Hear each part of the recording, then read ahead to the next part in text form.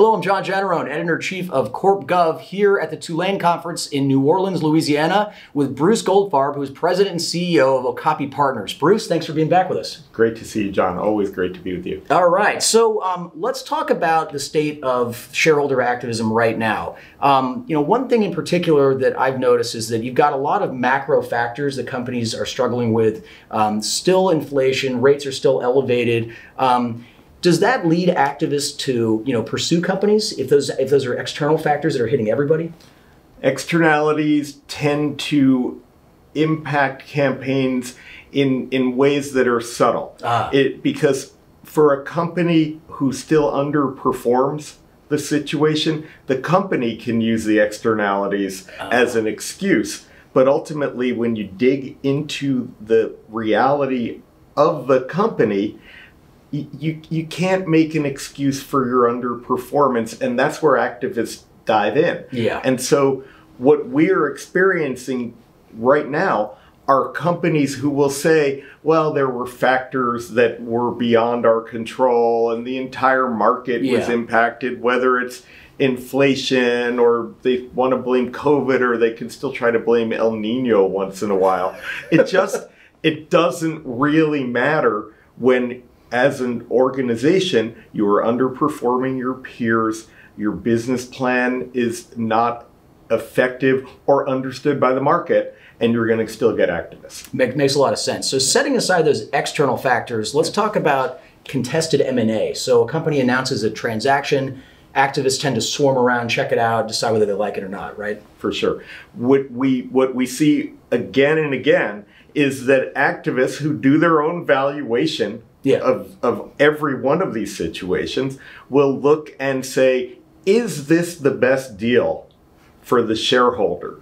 And frequently it may be the best deal, but they're just checking the tires, making sure it's inflated the right way. Yeah. On the other hand, they're still going to say, maybe there's a little more here. Yeah. And so you'll get activists who say, we don't like the deal. Sometimes they're just saying we don't like the price. Yeah. And they recognize it might not be a bad deal ultimately. Yeah. And especially if there's still going to be some publicly traded company, then people can rally around the situation.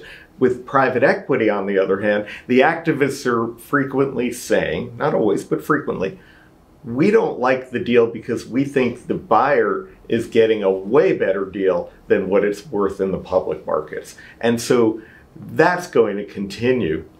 That never goes away. It's part of the reason that we set up Okapi Partners in 2007, 2008, because you had this wave of transactions that were announced, and there was always an investor who, would put their money put their mouth where their money is. Right. And say, we think there's more here.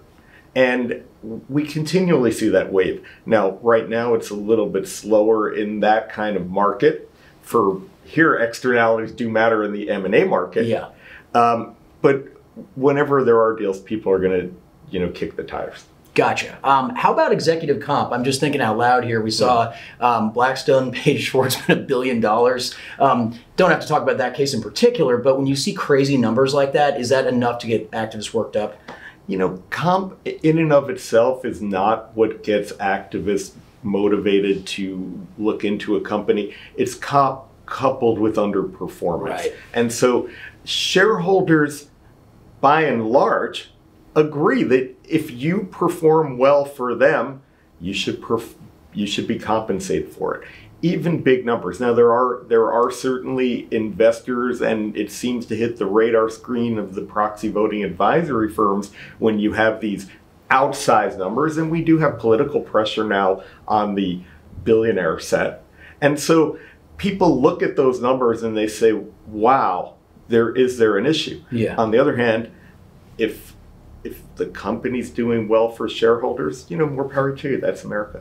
It's funny you say that's America. I was working in London several years ago at the Wall Street Journal, and I remember asking my colleagues, why are you guys writing about this guy getting paid 10 million pounds? Like, whatever. And they're like, okay, yeah, it's great. It's just like America, but you can get rich. I think there is a cultural difference in Europe. Is that fair? By the way, you have an office there. Well, yeah, yes, thank you. We do have an office in London. I compensation is viewed a little differently outside of the United States. Yeah. With that in mind, it's still not going to be the factor that drives activism unless performance is in line with the comp. Interesting. Let's talk about this anti-woke movement. Bruce, you were at our annual conference, and I believe we interviewed someone from Public Square who built a whole company around being anti-woke. But there are also anti-woke activists now, which is kind of the inverse of this ESG activism, right? There's a little bit of activism that's focused on what companies say. Yeah. And again, it still goes back to how they perform and whether it's an impact on performance. I mean, there are certainly examples in recent proxy fights where the E&S component, whether pro or con, becomes a factor in the campaign. And we are in a moment now where the political winds are saying in some states, yeah, we like these ideas. We like our companies to be able to talk about the issues that impact their stakeholders. Yeah. And in other states, we're saying, we only want you to be focusing on situations that impact the value of your shares. Now, in this instance, because I have clients who do all of these things, I'll keep my opinions to myself, except to say that in some instances, either campaign makes sense. That when you look at the company and you look at what the company is doing, it may make sense that the stakeholder issues are going to impact value or create a real risk to value. And in those instances, you can either go too far one way or the other, and you have to drive back to the middle. Makes sense. Can we zero in on the S in ESG? Maybe Starbucks is a good case in point to talk about. What's going on there?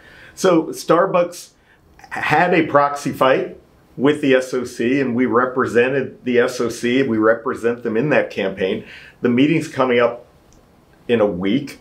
However, the SOC announced that they were withdrawing their campaign because the underlying factors that led to the campaign was largely about human capital management, have in some cases hit a point where there's movement toward a real resolution. And so Starbucks had been a company that has been viewed as quite progressive and a company where they said, our employees are partners. Yeah. And yet, when some of these partners wanted to unionize, Starbucks was very much opposed to the process.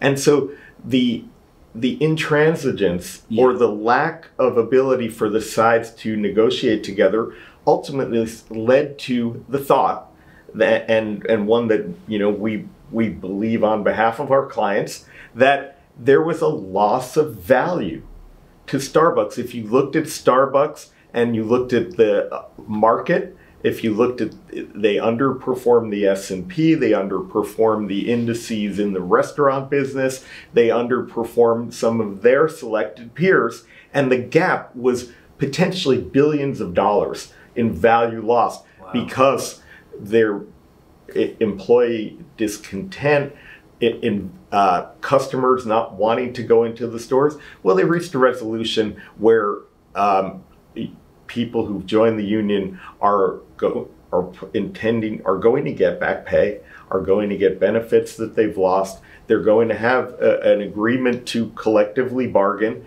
over time. Yeah. And so with that in mind, the SOC said, we've accomplished a lot of our goals here. And so we're going to withdraw the campaign. It actually is a win for all sides. How about that? Now, Bruce, you and your team shared with me a statistic which I found very interesting. Retail, I guess it's 58% of U.S. households in 2022 own stocks, up from 53% in 2019. That's a big jump. What does that mean for activism?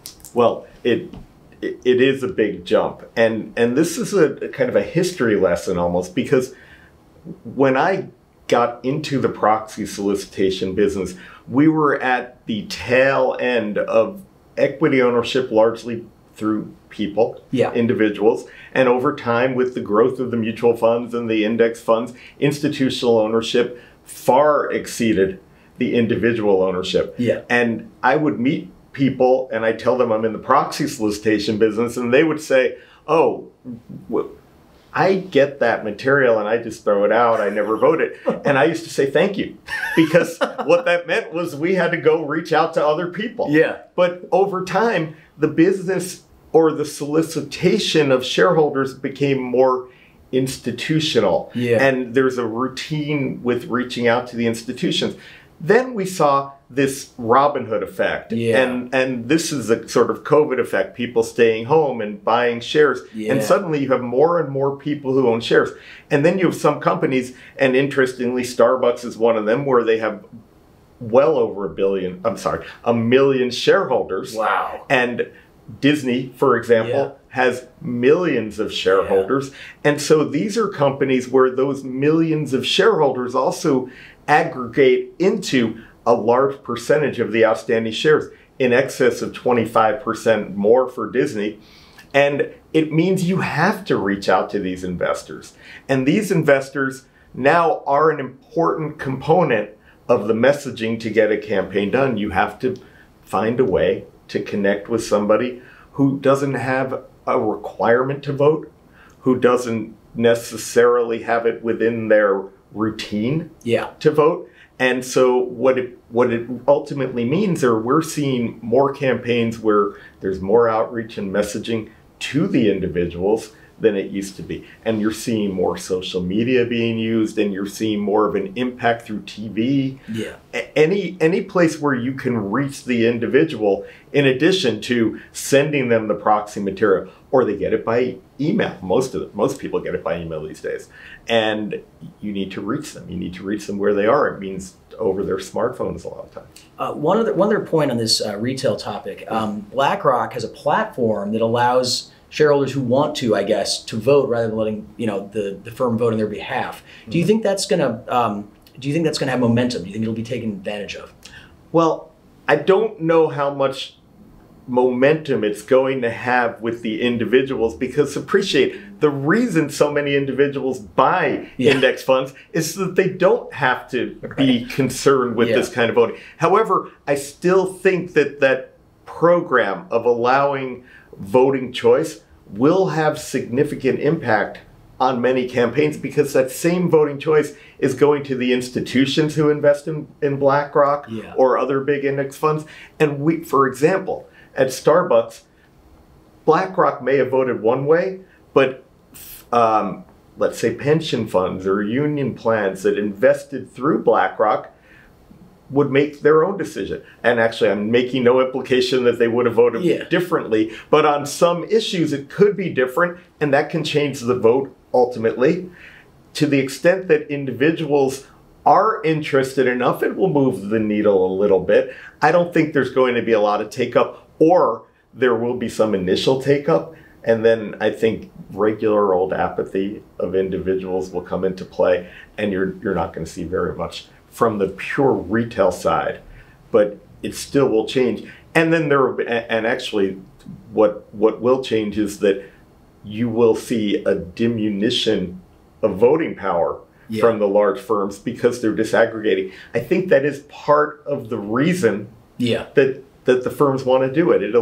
It takes some criticism away that they have a outsized monolithic vote. Gotcha. Just a couple more questions for you, Bruce. I just wrote an article a couple of weeks ago about Gildan, which is a company in Canada, and there's just so many. Now I wouldn't call them all activists, but they're frustrated, and it's like 7 of them or something, right? So is this a trend where you see multiple activists, going after the same company? Well, it's a continuation. We have experienced many situations in the past few years where you have more than one activist involved in the same campaign. And as a firm where we work for both activists and companies, and we have an excellent stock surveillance group, we can see when more than one active investor is buying shares or building derivative positions. And then we experience when there is some event which allows for more vocalization of discontent, that really I feel for the IR directors on those days. And all of a sudden, you do see that the same kinds of thought process that drives the research brings similar kind of value-oriented investors into the same stock. And so, sure, then you have situations where there are more than one activist. I mean, it's not just in Canada. You see that with Norfolk Southern. Yeah. You see that with a number of companies where, you know, a good idea in terms of a company that is underachieving its value potential will be identified by more than one smart investor. Gotcha. All right, last question, Bruce, and I might be dating us here, talking about one of my favorite fights of all time, Darden. So, you know, that went all the way. They swept the board. That was wild. What I'm seeing more now are settlements. What's your feel on that? Are boards afraid? I mean, it was like a decade ago now, but you know what I'm getting at. Are boards more willing to come to the negotiating table? Well, I think it is a change, and that's due to a different sophistication in the market for activists and activism. And so when Darden was, when the Darden fight happened, there was less of a focus on the composition of your board. There was from the management side. Management teams had fewer advisors who were helping them with these situations. I think we've seen a growth of the advisor market in that decade, so that more companies are getting more sophisticated counsel, so that companies now are not only saying, why do we want to have this proxy fight now?